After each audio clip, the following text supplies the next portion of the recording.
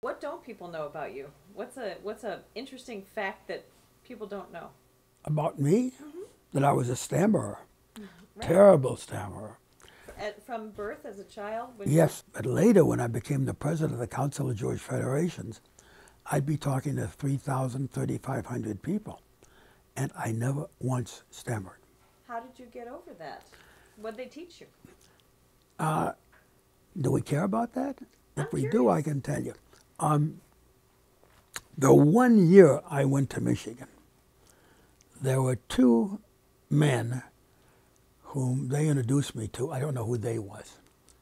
And they had developed a technique to prevent stammering. This hand is in your pocket, and you are enunciating,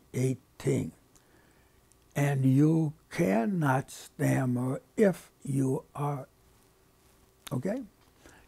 They discovered that. Now, you saw the movie about the king and the stammering. Remember that? Bullshit. That was the most stupid thing I ever saw. That isn't the way you get over stammering. You know, lying on the floor, whatever they were doing. No. Rhythm in your pocket. I watched the king stammer, and I said to myself, if he had learned what I'd learned, he wouldn't be suffering. They wouldn't have this movie. You do not have to stammer. But you have to watch, you have to be very careful with rhythm. And that's how I learned not to stammer. I stammered until I was 18 years old. But being able to overcome that was a very big I'm very thing. proud of Yeah. that.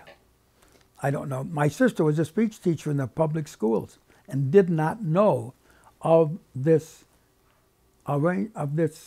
technology.